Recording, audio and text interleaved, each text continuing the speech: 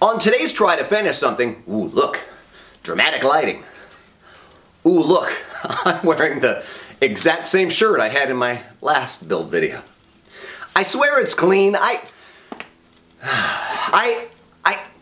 So laundry gets done and my t-shirts get stacked on top of the other t-shirts, and I'm so lazy I just grab whatever t-shirt's on top. I don't put a lot of thought into which t-shirt it is that I'm putting on. It's clean. I'm just wearing the exact same clothes over and over again because they wind up on top of the stack. I'll try and get better at that. I honestly have absolutely no idea why I'm explaining all of this. If I just shut up and moved on, you probably wouldn't have even noticed. Let's try this again. Hey, on today's try to finish something, I have a build that I'm going to get to, and I was listening to Derek from Van Oaks Props complain about this, and I have the same affliction. I tend to gravitate towards items that appear once in Star Wars, and I don't know why. I'm attracted to something that doesn't get used a lot, and lately Star Wars has been doing that, where they'll have a really cool character or prop or thing, and you'll only see it once. Completely underused. Well, I have my Season 1 pre-Beskar Mandalorian. I built an entire kit, and it was in one episode. He later upgraded his shoulder pauldron and then had shiny armor. I don't have any of that. I have the one that was in one episode. The Shore Trooper is another example. It was in one movie. I built an entire Shore Trooper kit. I got lucky, and they did wind up putting it in The Mandalorian and their own season, but when I built it, it was in exactly one movie, and the entire planet was destroyed. Didn't stop me from making it, and today is another issue of exactly that. In the first season, the first episode of The Mandalorian, Mando gets an ice taxi to head back to his ship across the ice fields. He grabs his ice binoculars and starts scanning the ice fields. Those binoculars were lost to the belly of the beast. I'm gonna make them because I've become obsessed with making cases to put things in. But first, I need a pair of ice taxi binoculars, and that's what I'm gonna do on today's Try to Finish Something.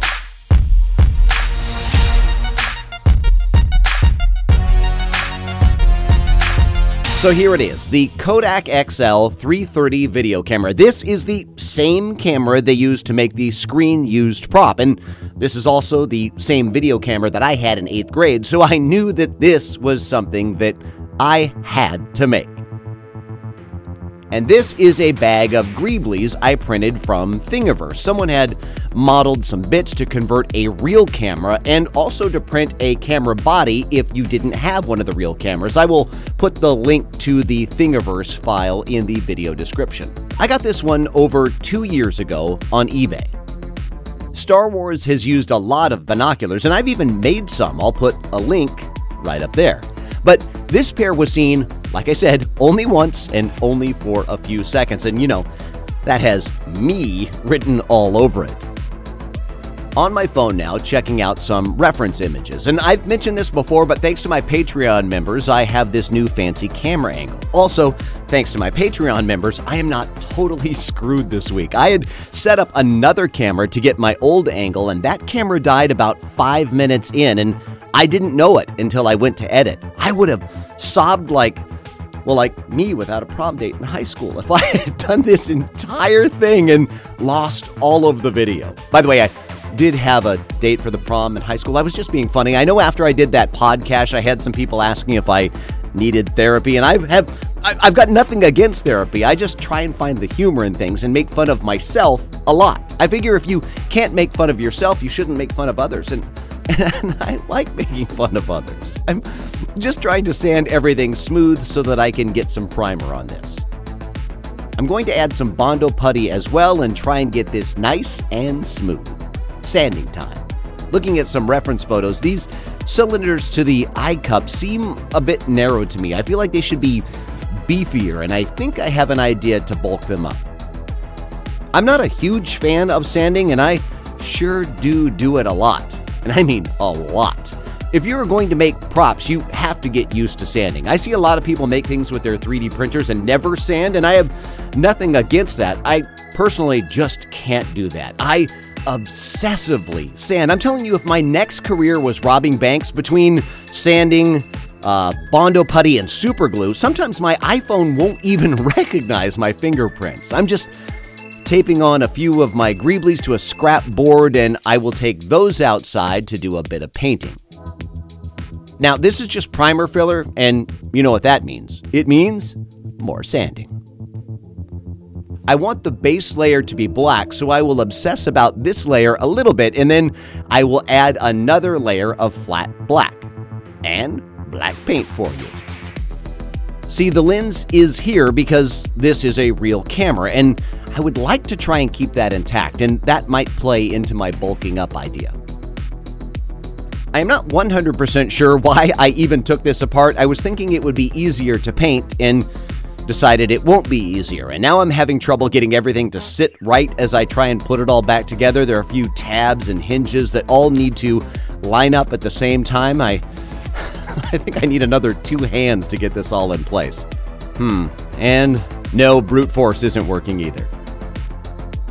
All right, it's back together and it's time to mask this off. I'm going to mask off for my blue and teal layer first, adding a ton of tape to get this ready for some spray. The silver part will be mostly blue and the sides on the top blue too, and it looks like the front has about a 1/4 of an inch rim of the blue color as well, so I might need to mask that off too.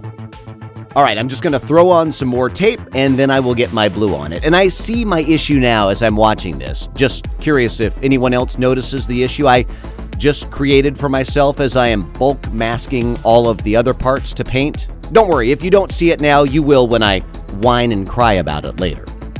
All right, first layer of blue, and I'm now dabbing on teal with a sponge. So my story for this build, you ask? Well, I would love to share. So the Ravinak jumped up, grabbing the landing gear of Mando's Razor Crest. That beast previously swallowed up the Ice Taxi and Driver, and after falling from the Razor Crest, the Ravinak plunged back into the ice, landing hard, like a beetle against your windshield, and the Jawa, being Jawa, scavenged the remains, collecting anything that they could. And I bought these binoculars from a local Jawa seller. The Jawa said that it was worn and used, but I didn't know that that meant that they were partially digested, but they will look great in my collection anyway. You asked. Anyway, I'm now just adding on some of the teal because I want that to show through. And I don't need a ton since this will all get weathering on top of it. I just want the 2 colors to show through like they did in the photo before I had to enhance the image. Again, my picture has way too much teal because I had messed around with it in Photoshop. Son of a...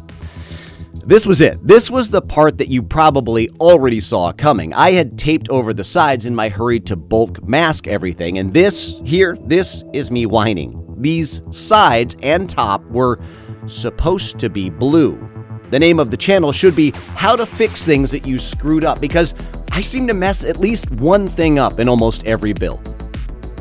Remask and head outside for the blue and back in for the teal on the top and the side. Sorry, I guess I could have just edited all of this out and made it look like I knew what I was doing, but the truth is most of the time, I don't. Now all of the blue parts are actually blue and teal, and I have to mask again because I need to do the rest of it all in flat black. And I probably don't have to paint the black parts black again, but I figure if I am painting over the silver, the black might have a different shade, so I should just paint all of it.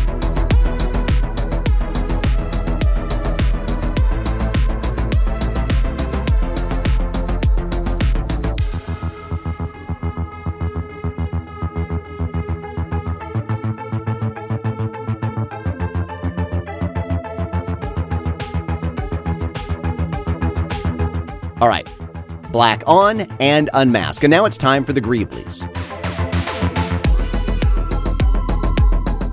Stupid ball of tape. All right, move that. Now, I'm going to just scratch up the surface on the left and add this cylinder in place with super glue. I'm not going to use the accelerator because sometimes it makes the glue a bit more brittle, and I want this glue at full strength.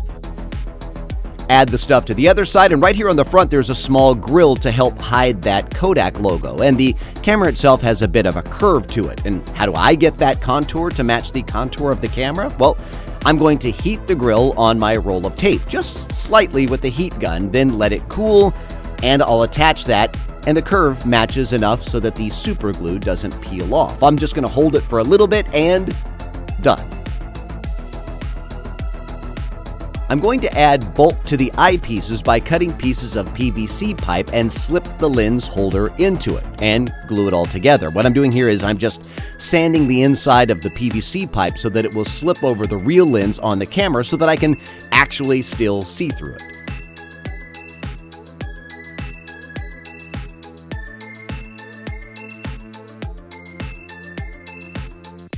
All right, painted those blue and gluing those on, and more greeblies to glue on.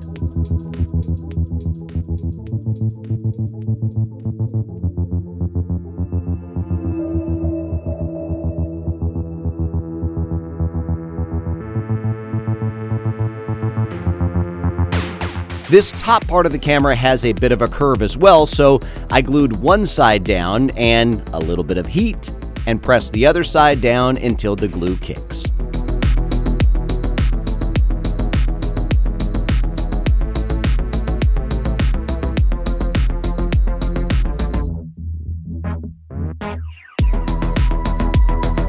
Now just some craft paints with a sponge and a brush, and I'm just adding a few more highlights in a different teal shade to bring out those highlights, and this will all get muted with weathering.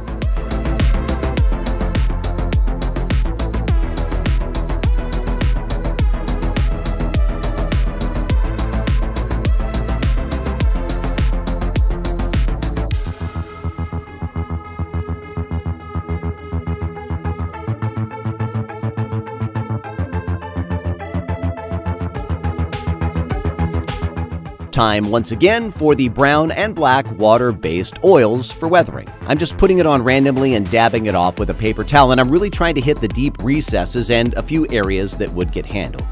Okay, look, weathered side, maybe a little bit more right here, and the non-weathered side. All right, it is time to weather the other side, and I think I'm in the home stretch. I took the silver buckles outside and shot them with brown and black spray paint, and I'm going to just sand off a bit to let the silver show through. And I'm going to add rust. I know, shocking. You can't see in the Mandalorian if they were rusty, but you saw the ship that he was driving, and this is wet snow and uncared for equipment, and I'm just going to add it because I think it should be there. And I'm going to add some rust to the seams and some edges of the black.